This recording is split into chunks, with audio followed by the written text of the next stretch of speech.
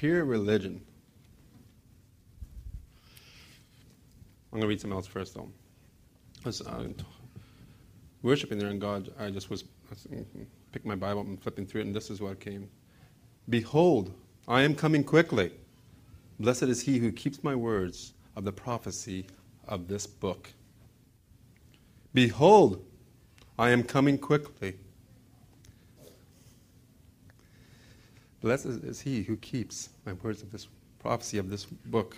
Then in next couple verses down, he goes again. And behold, I am coming quickly. What does quickly mean? That's right. This is Jesus talking through Revelations 22:7, and then I'm reading 12 now. And behold, I am coming quickly, and my reward is with me, Jesus is saying, to give to you, everyone, according to his work. What work? According to the purpose that God has designed you to be in. He says, I am the Alpha and the Omega, the beginning and the end, the first and the last. So stop arguing about who Jesus is. Walk in it and say, okay, he is coming quickly. He is the Alpha and Omega. He is the beginning and the end. He is the one that is coming for us. He says he's coming quickly. And this is Jesus talking in the Word of God. He says, I'm coming quickly. Keep the words of this book. Keep the words of this book. I believe that was a prophetic word through Scripture today. And I normally don't say those things, but it just opened up. He is coming quickly. What are we doing today? You know what we're doing? We're trying to stay away from religion too much. We make religiosity our God. Why? Because we think we're not religious, so we fight against religious, and we make religiosity our God. We're fighting against the wrong thing. We're fighting against church because we think it might be religious. We're fighting against the body of Christ. We're fighting against the good soil that God has created because we think it might be religious. You know what? And I'll explain myself. This is scriptural here. I'm going to explain myself. I want to be religiously following Jesus. By every word, every obedience that he has, I want to be so religious about it that nothing else can stop me. I'll explain myself. We are too busy fighting the wrong fight. We're too busy worried that human nature is going to kick in when God wants to kick in. We don't let God kick in because we think it might be human nature kicking in. We got to start letting God kick in. In Psalms 92, and I heard this from the minister the other day, I was watching this morning, I think. Psalms 92:13, it says, God has planted us into the ground. It's in verses before that, it says about the palm tree, how it's strengthened because it's planted deeply into the church. And we feel that we can't be planted because we think it's religious. And I want to bring understanding that there's a wrong religious and there is a place of purity in what God wants us to do. We need to, pure religion, if you want to put equal signs on it, it means be addicted to Jesus. It means that you're doing everything you can to do the Word of God because he's coming quickly and you want to serve him to your fullest capability. When we're not rooted, when we are so fearful to get rooted, God can't use you in your purpose because the root is what keeps you strong. It's the strength that keeps you going. It's the strength that brings you to a purpose. So we have to walk out of this place today. And, I thought I could make fun of it today. I could have fun today, but I'm in a serious mode. So just take it the way it is. God just called me. I am crying out to God right now and saying, God, what can we do to bring people to the church the way you designed it to be? God, what can we do to fill your church, God? What can we do to fill your foundation that you've created us to live in? What can we do?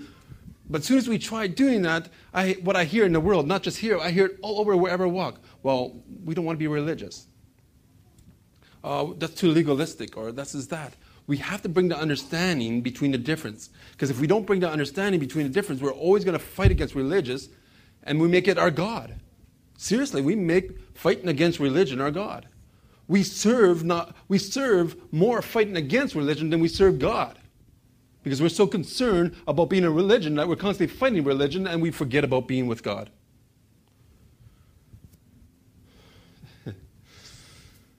Now, continues from last week somewhat. It's in the same scriptures. It's right after what we talked about. What we talked about last week? We talked about the ingredients of the believer's strength. Hearing and doing the Word of God. As soon as you start doing the Word of God, people are going to call you religious. As soon as you start doing something for Jesus Christ, they're going to say, well, that's a religious act. They're going to say that. As soon as you start doing anything and becoming a group as a church, they're going to call you religious. The world calls Let Go, Let God Ministries religious right now.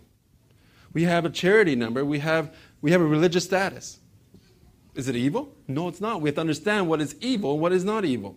We have to stop claiming, and I know people are going to get mad at me today.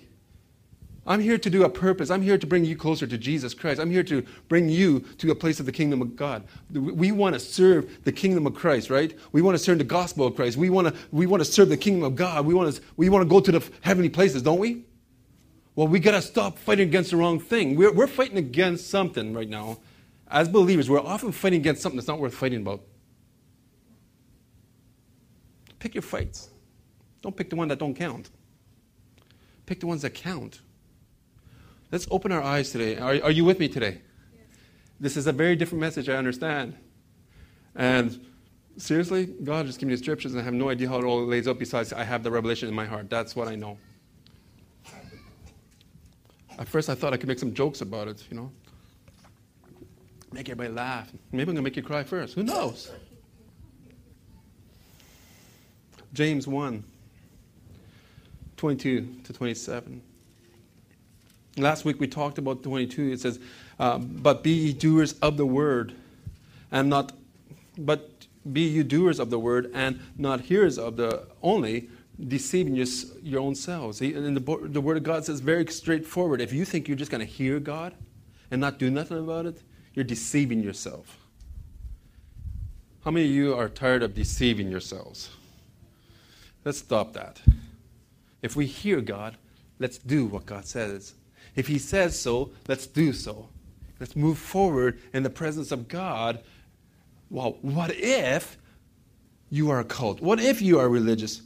There is no what if in the name of Jesus Christ, in the authority of Christ Jesus. Stop the what ifs. Start walking. It's your responsibility to follow Jesus. It's not my responsibility for you to follow Jesus. It's your responsibility not to make yourself religious. It's your responsibility to flow forward. Let's really cement that together. Let's be hearers. And verse 23 says, For if any be a hearer of the word and not a doer, he is like a man beholding a natural face in the glass. Now, I see a lot of this. I'm going to just read the next verse and I'm going to talk about it a little bit. For he beholds himself and he goes away and straight away forgets the matter of who he was. Now, I see this very quickly. When people just are hearers of the word, and I'm just kind of recapping a little bit of last week, I realized that, but it's okay. It's going to flow together better that way. When people go and they become a self-proclaimed prophet or they become somebody that just hears, they go look in the glass and this is what they see and that's all they believe in.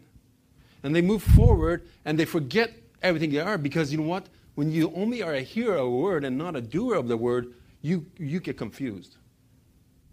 There's destruction happening in your mind. Because you can't make sense of information that has a life source to it. With information that's meant to be life, what you hear has to bring out life. If it doesn't bring out life, it's not the true word no more.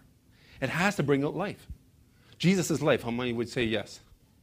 Okay, we're going to really get communication going. If I ask you a question, let's just really get amens and yes for the video, okay? You know why? Because we're having a discussion. Okay, yeah, that's right. And we really want to do that. And I got this idea from somebody else, just don't worry about that. And he was talking away here, he says, this is enough. Like, when I talk to you personally, you answer me back. Why are you not answering me back now? In preaching, you need some communication. We're the body of Christ here. You need some agreement. If you don't agree, don't say anything, but if you agree, say amen. Or walk in that fullness of it and say, yes. Let's really get excited about Jesus together. Let's really build this church that you can do your part by sitting there and you can stir on the Holy Spirit in this place, the glory in this place, and you can see this move. Don't sit there not involved. Sit there and be involved. Get excited about what God is saying through the vessel that He has called in this place right at this moment. Right? Let's get excited together so I can get more excited. The more amens, the more wild I'll get, okay? Yeah. Or yeses, you know what yes is? So be it. All those things that when there is that communication and an expectation of a response, what does that do? As soon as you speak out of your mouth, the enemy hears it and avoids, and it strengthens the word I said through Christ Jesus by 10,000 times each person. Now, there you go. We got power going now, right? We got power going now. Do you understand what I mean with the power of agreement? We can say, well, I agreed, but the devil don't hear it. The world don't hear it. You know, this is going to be good if we can do this, because this is going to bring the preachers alive.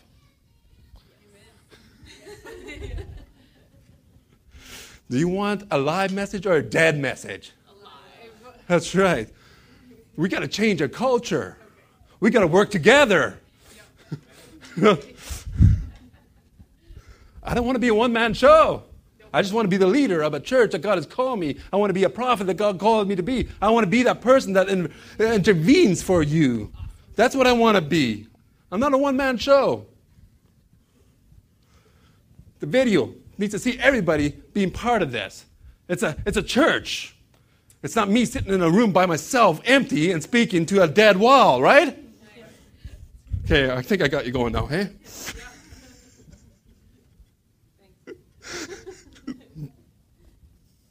So here we go. He says, if you're here, you go into this glass. Like, I see this all the time, is that we got to stop looking in the mirror because we're sitting there, oh, poor George. He could use a facelift there. Could use that. Oh, whatever. We are so concerned because we're just hearers, but we don't see the life out of us. We don't see Jesus through us. Because when we look in the mirror and we don't see Jesus, what do? We go back disappointed and forgot what we saw. We need to see life come out of us. We need to see the doing out of us, because once we start doing, we'll start seeing Jesus out of us. And once we start seeing Jesus out of us, we'll start seeing beauty out of us. Our whole body, our whole image will change when we let Jesus come out of us. Seriously. He says he's Omega, Alpha and Omega. He's the beginning and the end. You cannot argue the point that he is there at the right side of God today for us. There is no other way, guys. He is the one that is coming back for us, and we better start doing something about it. Verse 25. But whosoever looks into the perfect law. What does perfect law mean here? Perfect means this, first of all. He looks. What does look mean? To look carefully into the perfect law. You look carefully into. You look into the place of, you inspect the law. You inspect the Word of God. You inspect the law. What does law mean here? The law means everything that's established, meaning the Word of God, the perfect law that is established. So don't think about, oh no, I'm not serving law. Get over it. You are going to serve law today. The perfect law. Christ Jesus is the spiritual law that you need to take a hold of. You're going to start serving it. If we don't start serving the law of Jesus Christ, the fullness of Jesus Christ, and you don't take it as an established Word of God, you're going to lose out.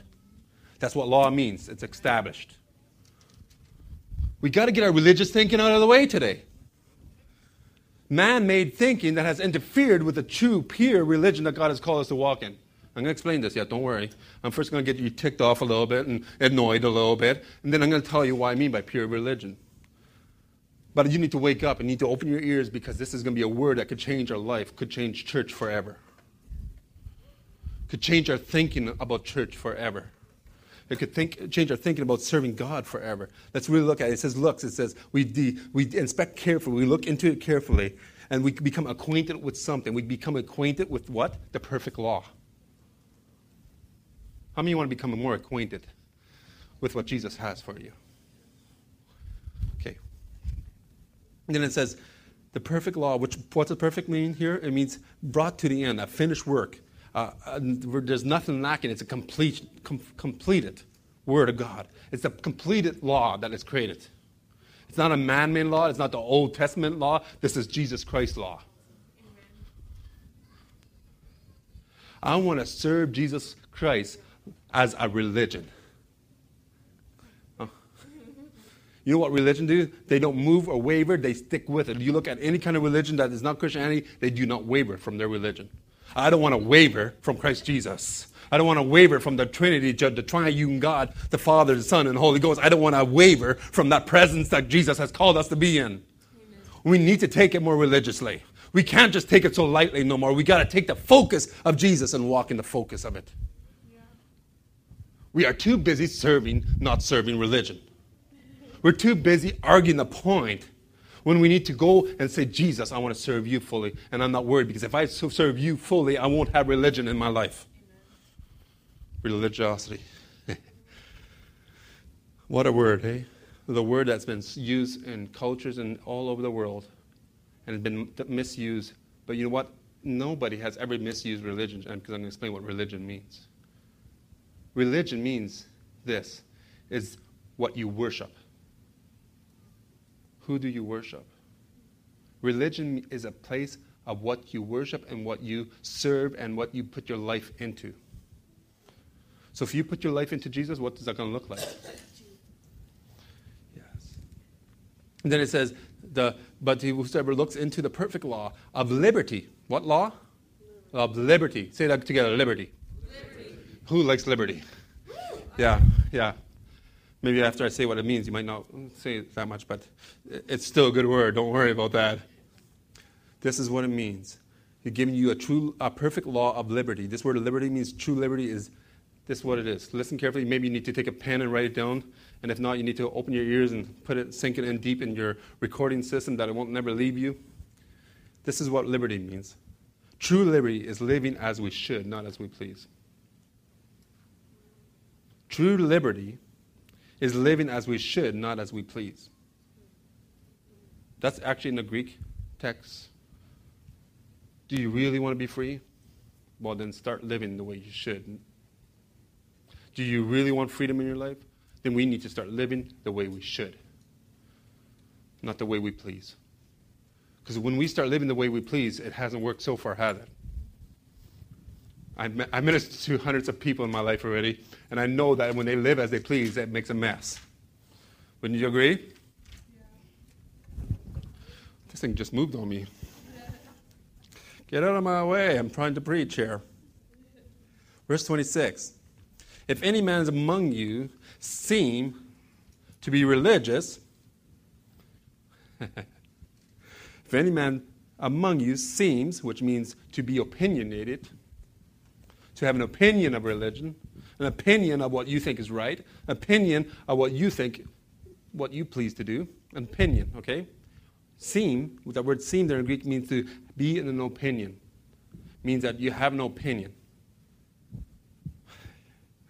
Are you okay if I just give her? Yeah. Okay.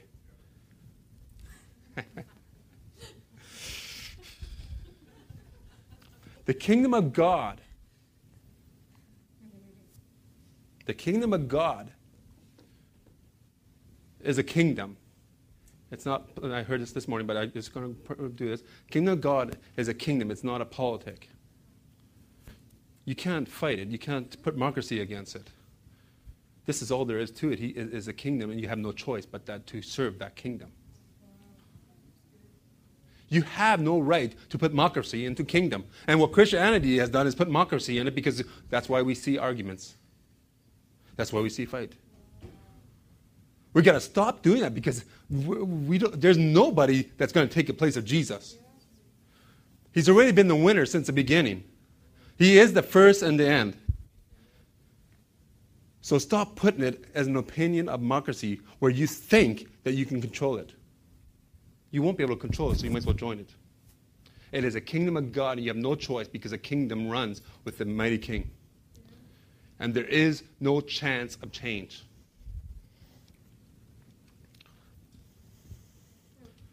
Then it says, if any man seems to be religious and bridles not his tongue. What does bridle mean? To lead by a bridle, to guide. If you don't guide your tongue, if you don't bridle it, if you don't hold it in check, or if you don't restrain your tongue.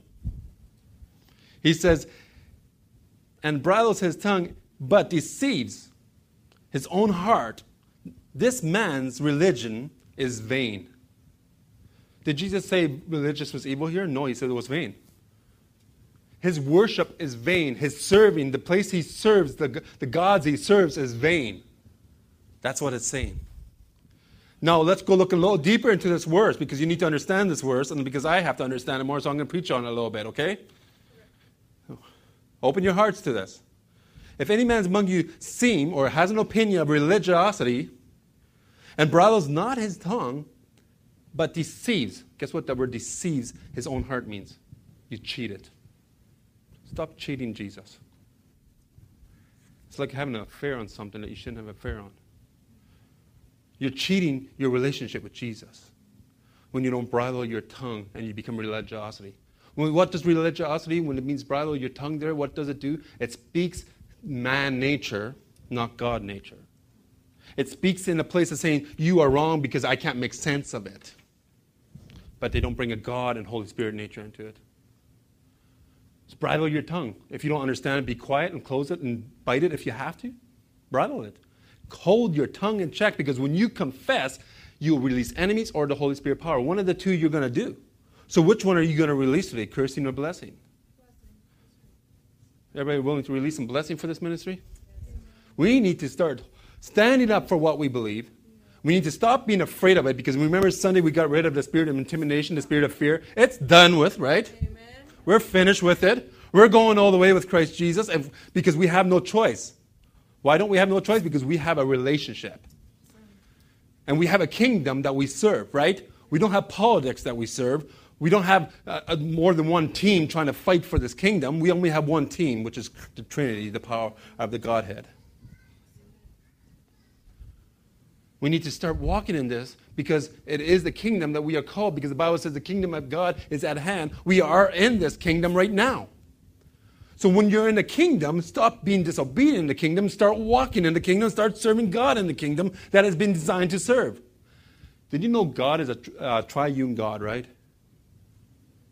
There's a three-part God, and it's all one strength, and it's all one power. You can argue that point all you want, but I have enough studies to prove that God is a Trinity. There's no way around it, guys. Get it through our heads, get it with us, and guess what part of the Trinity has? The person, Holy Spirit. Have you ever thought about just saying Spirit is a person, like God was a person? Like it's actually a being, it's not just a substance?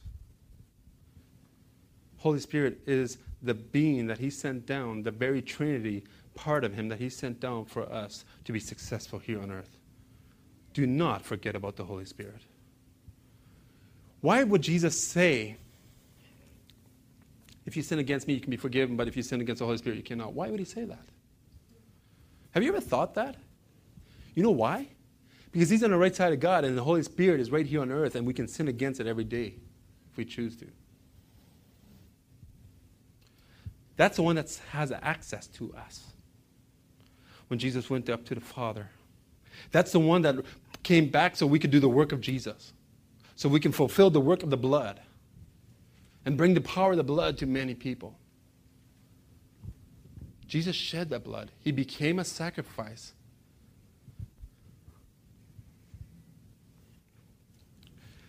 He says, don't cheat yourself no more. Christians, it's time to not cheat on God no more. I don't know. If it's not, you guys don't worry about it. I'm going to preach it out like I'm preaching to everybody in the world right now. Stop cheating on the relationship with Jesus with different relationships of different religions. With religiosity, with your own ideas. Stop cheating your God. Start serving your God. Start living in the kingdom of God that is designed for you.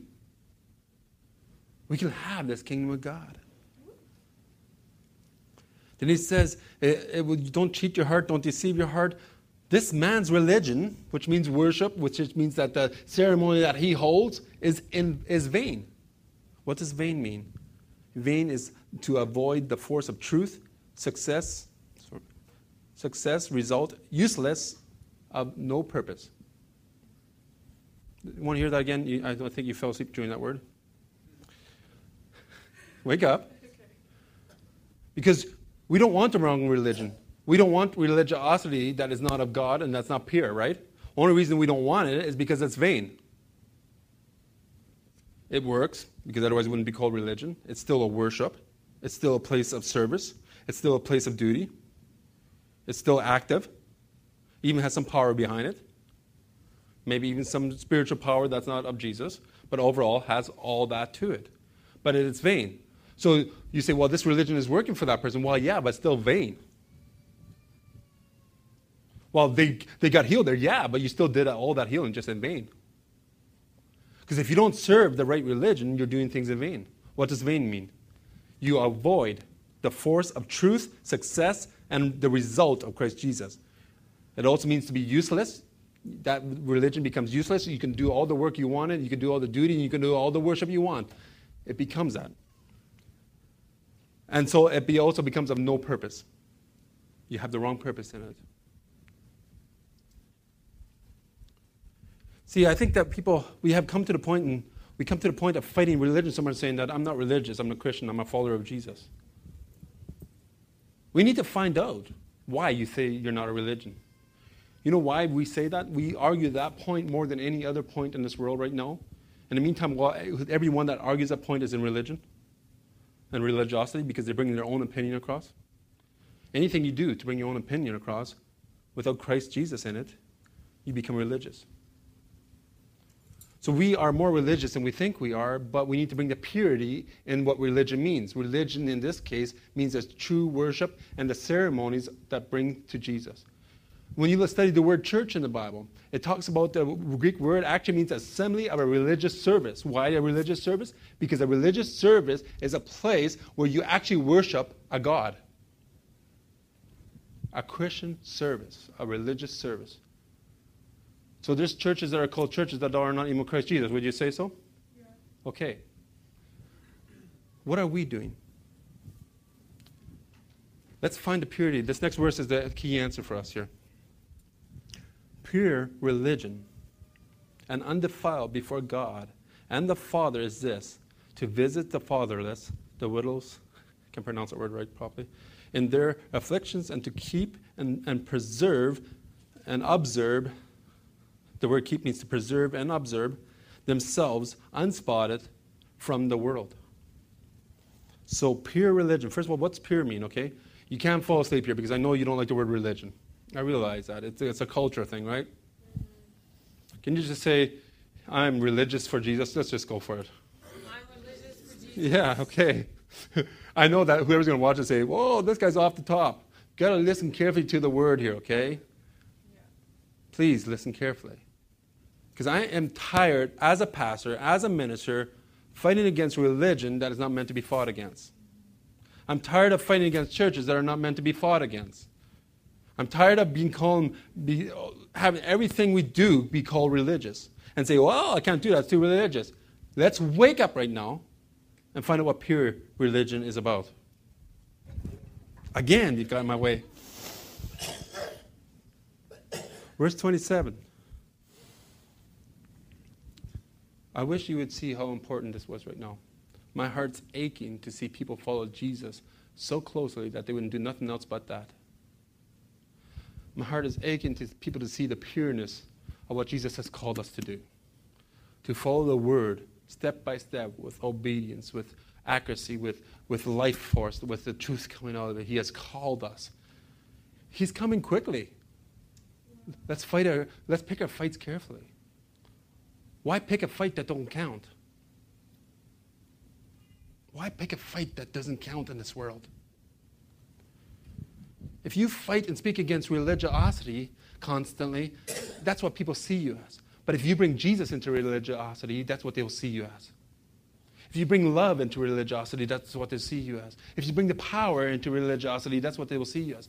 Why argue against the point when you can bring Jesus into the point? We have to be awake in this because this is the time and season to be pure in Christ Jesus. He is coming quickly. Pure religion, dismiss what pure means. Pure means clean, clear, purified by fire, in the likeness, like a vine cleansed, and by the pruning and being fitted to bear fruit. Pruning. We purify ourselves. We pure ourselves by cutting off and burning the branches that are not meant to be around no more.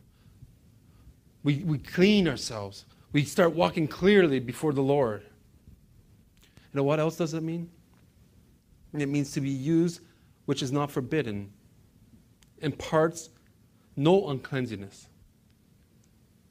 No your own ideas. No evil thoughts. No, it's pure is no uncleanness in it. It's just walking in the fullness. Did you know, every one of you, that God is not looking for a perfect heart? He's looking for a pure heart. He's looking for somebody that's willing to just clean daily. He's looking for somebody that's willing to cut his branches off when necessary. He's looking for somebody that, when they find out they do something wrong, they're willing to clean it up. See, we're trying to be perfect when he just simply wants us to be pure. Very different. Purity is an action. Perfect is not something that you can get a hold of at this point.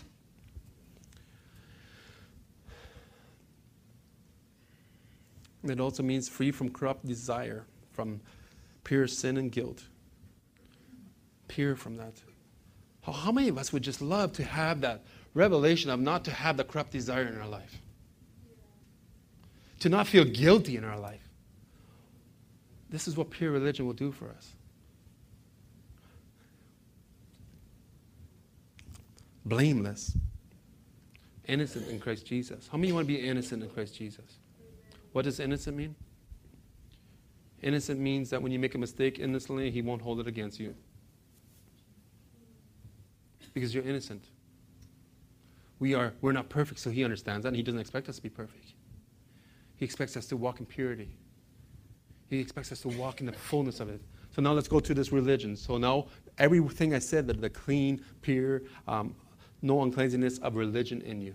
How many of you want that pure religion that is so perfected? And so now when I say the word religion in the Bible, you have to look at pure worship, pure preaching, pure receiving. Because it's an act that Christians do or religious people do to get together for worship for the God they serve. That's what religion means. Yes, today's culture, I understand when you say, I don't want to be religion or religiosity. I understand that. But you can start bringing forth and start living Jesus in the purity of the worship to him and to the God and the Father. To bring the purity to him. To bring saying, God, here I am. And I'm going to make that my life to serve you. What's that going to look like? Religion. People are going to call you religious. But one thing will be different is that you're not religiosity. You don't have to call it, after this message, I don't care if you don't call it religion. I just want you to not stop fighting against religiosity when you can fight to live for Jesus. I don't care if you don't call yourself religious. In this culture, you might not even be able to do that. I understand that. But let's bring the pureness into the understanding that we're fighting against a fight that's not meant to be fought against. We're meant to bring Jesus to this. So I'll prove this more to you. You need more proof anyway, eh? Yeah. There we go. So what is it? It's to be pure religion, not just pure religion, but undefiled before God. And no defilement. It means to be undefiled, means not to be unsoiled, means to be planted, not to be unplanted. To have a good soil around you, to keep the soil fresh, to keep it fertilized, to keep it flowing, so that you can grow in depth into the presence of God. So it means to be it means free from that which is of the nature of a thing, deformed, meaning that this is a place of vigor that you walk, and you're free from the world, but you are in the place of the fullness of God.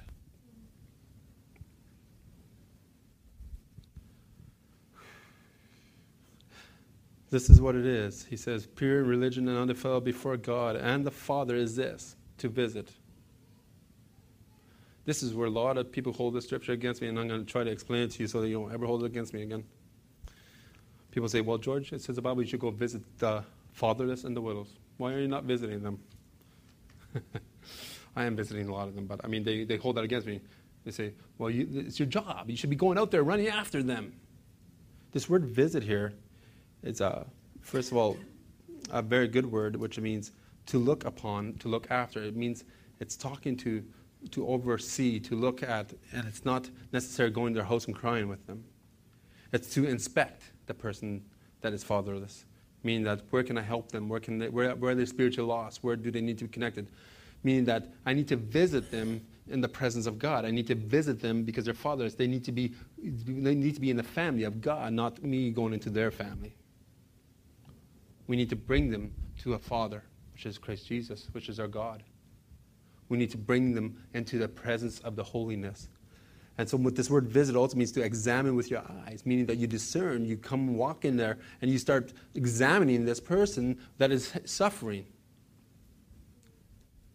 And it also means, in order to see, it's to take care, first of all, to look after, have care for, and provide for of God. To visit is to provide for of God. So what we do is we try to provide of our own need. But when we visit people, when you come here, I'm visiting you right now. If you come for the altar, I'm going to have a visit.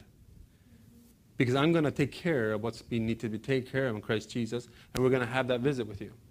Yes, it also means to go visit with hospitals and all that. We all do that. But let's go deeper with that. It's not running after people. A visit is an invitation. It's not forceful invite, or you push into a relationship. A visitation is an invitation to be received. So when I don't run after people, it's because I'm not invited to run after them. And if they invited me to run after them, then they're crazy, because that's not the race I'm taking. If you want some, come here and let's have a visit. Let's walk into the presence of God. Then what does fatherless mean? Well, fatherless is to come as to people without teachers or without guides, without guardians. They're orphans in the spirit realm. They're orphans in the church. They are the fatherless, meaning that the people that are not born again. And you know what widows mean? It means the people that the cities not to be. If you study the word, I can't pronounce that word for me. Widow. It actually refers to a city that's lost. If you look in the Greek, deep Greek. And we look at this is that we need to go to the fatherless and the cities that are lost, and we need to bring them to Jesus. We need to bring the visitation to them of Christ Jesus. Yes, I'm talking spiritually. It can also be naturally. I realize that. And what do we do here? We deal with the fatherless. We help them with their abuse, where they lost their father in their spiritual and their emotions. We deal with that, right? So now we go looking deeper at this. Is that we need to keep and reserve and observe these people, because what we do is that we bring them in and then we protect them. We reserve and we observe and we cover the presence of these people. Now you're not pulling no more, so I'm getting a hard time getting it out. Himself unspotted from the world. Why do we want to do this? Why do we want to be pure? We want to bring people to Jesus. We want to bring them to the Father that means something to them. We want to bring it to them, because if we don't bring it to them, if we don't bring the pure religion to them, they're going to follow the wrong religion. We got to bring the fullness of Jesus to these people. They're waiting, they're crying out, Abba, Father. They don't know who they're crying out to. They're waiting, they're trying to find a God to serve. They're empty in their hearts. They're trying to grab a hold of these people, and we need to get out there and start visiting, meaning that start being a witness out there, start visiting the unsaved, start witnessing the kids that are having problems, start witnessing to these people that have been hurt. Start opening your heart to the fatherless. It means so much. So much to be a fatherless. Biggest thing it means to be fatherless from your God. To not have the Father in your life. Because if we don't bring the purity to these people, meaning that they need to find the purity so they can be cleaned, right? Yeah. So they can get a connection going, so they can have the fullness of it. I'm going to go to the next scripture here. I have all power. Stay awake from me, okay? Maybe you need to talk to me more. James 3, 16 to 18. James 3, 16 to 18. Why do we want to be pure? Why do we want the pureness in ourselves? I hear people reasoning right now. I understand that.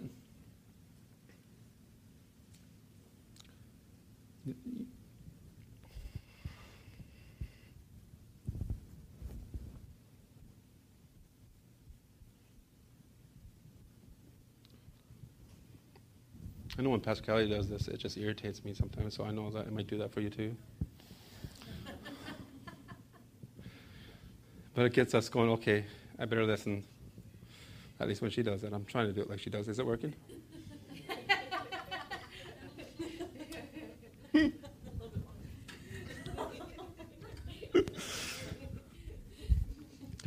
People are reasoning right now and saying, I'm free from the law. I'm free from that. I'm free from this. I'm free from that. Well, that's exactly what you're serving. You're serving from the argument. Stop serving the argument. And follow Jesus completely. Stop serving that, this message is not working for me because I'm free from this. No, you didn't hear a thing I said because you were fighting. You were serving the wrong God. Don't serve the argument. Serve the Jesus. I'm not here to argue. I'm here to bring you truth. And if this is for somebody on video, that's fine. But either way, it's not an argument. Don't try to reason things away when we're just bringing the Word of God. Let's get alive in that. Those things you can figure out later. There's nothing to argue about. We're bringing the purity of Christ Jesus, and Jesus says in the Word of God that He's coming quickly, and He says that we will be judged by the work we did, that we are called to do, by the purpose we are called to do. That's just a fact. But we're not judged by works. We are saved by grace and we have no works. It's talking about labor. It's talking about deeds. This is talking about the work of God. This is talking about the purpose that you're designed to live in. I'm going to have a message coming up soon. It's called The Race. Possibly. It's really in my heart right now. And this would really line up with that. Maybe I'll even get it done by the next time I preach.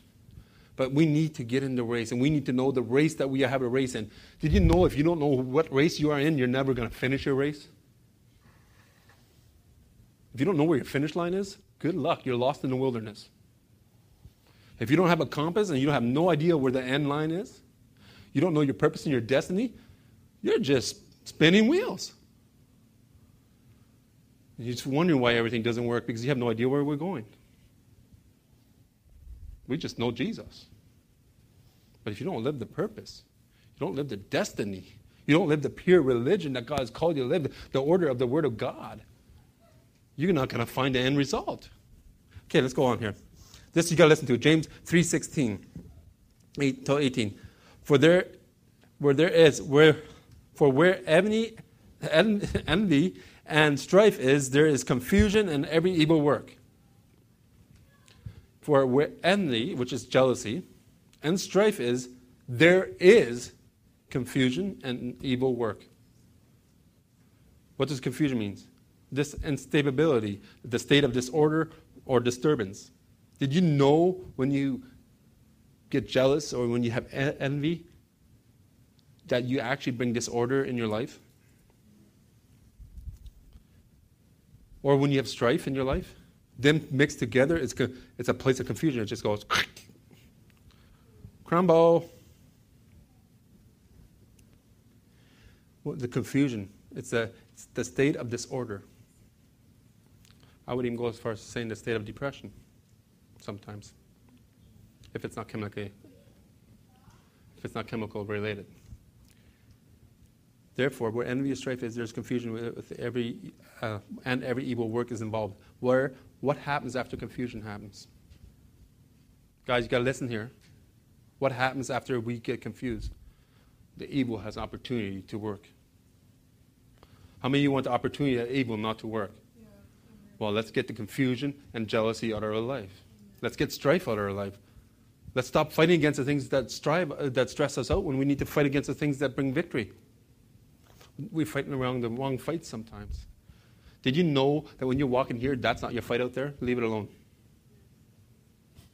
If this is your path here, and you see somebody out there that you think needs help, and if it's off of your path, that's not your fight. There's somebody else going to meet that guy in that path to help him. Don't worry. Don't run off of your path to think that you're going to bless somebody because you're going to bring confusion to your life. And then verse 17 says this, but the wisdom that is from above is first pure. First. What does first mean? The beginning, right? Means number one, the one, pure. The wisdom from above, First is pure. Number one, pure. Pure in worship, pure in everything that we do. And pure-hearted, not deceived heart, a pure heart, okay? The wisdom that is above is first pure, then what? Then peaceable. Peaceful. We'll say the word peaceful. Did you know that wisdom is all about bringing peace to people? Then it's gentle next after that. And it's good fruits. So first we bring purity into our life. Then we bring peace into our life. Then gentleness comes into life. And then, and easy to be entreated, full of mercy and good fruit. What does entreated mean? It means easy obeying. First of all, this. First one with, you got to listen to this. Everybody, wake. You are awake. I just say those things. I don't know why. Maybe I'm telling you to wake up in the spirit. Maybe you're not. Nobody's snoozing you on the video, just so you know. But here you go. Look at this. But the wisdom is above is first pure, peaceable, gentle, and easy to be entreated. What does entreated mean? Easy to obey. Easy obeying. You know why it's easy obeying? Because you bring purity into your life. When you bring purity to your life, it's no problem following Jesus. It says it's easy to be entreated. It's easy obeying. It compliments you. Also, this pureness and this peace compliments you. It's just so easy to follow Jesus. Hallelujah. Now I don't have to worry about every little detail because I get to serve Jesus because there's a purity in my heart to follow Jesus purely. Then it says full of mercy and good fruit, so full of mercy, without particularly, partitionally, and without heresy. How do you say that? Hypocrisy. There you go. You'll get a little bit of my character there. Verse 18. And the fruit of righteousness is sown. How many of us really want to get a hold of how to work in righteousness? Yeah? Serious? Okay. Don't want to hear some yeses. Okay. And the fruit of righteousness is sown in peace of them that make peace. So if somebody comes to you and is not peaceful and is trying to be righteous man of God and brings destruction, he's not sowing righteousness. How many of you know that people that are religious don't sometimes come peacefully? How many of you know they come condemning and try to correct you in everything you say? Those words I kind of mixed up and they would try to correct that and said, I said it so wrong that I should just preach it all over again. Right? But righteousness comes in peace. You feel the presence of God. And now false religion and religiosity, what would it do? In some cultures, it would beat people because they claim Jesus Christ. In some cultures, it would go as far as stoning them. In some cultures, it would do, in the Bible culture, they stoned them because they claimed Jesus was God and he was the king of the Jews. So righteousness comes in peace. So when you see people come unpeacefully and trying to destroy things or speaking against things, we have to question where they're coming from. Or what are they doing? Are they living in righteousness?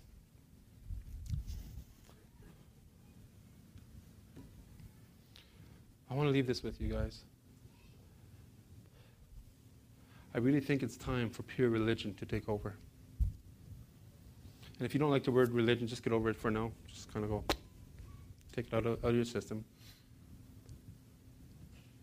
If we can fight religion with the trueness of what religion was designed for,